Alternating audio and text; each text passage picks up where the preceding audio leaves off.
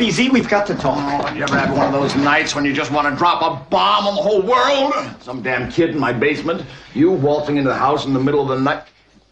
By the way, Towser, what the hell did you want anyway? It's the candy canes. What about them? Something's wrong. They're dangerous. What the hell are you talking about?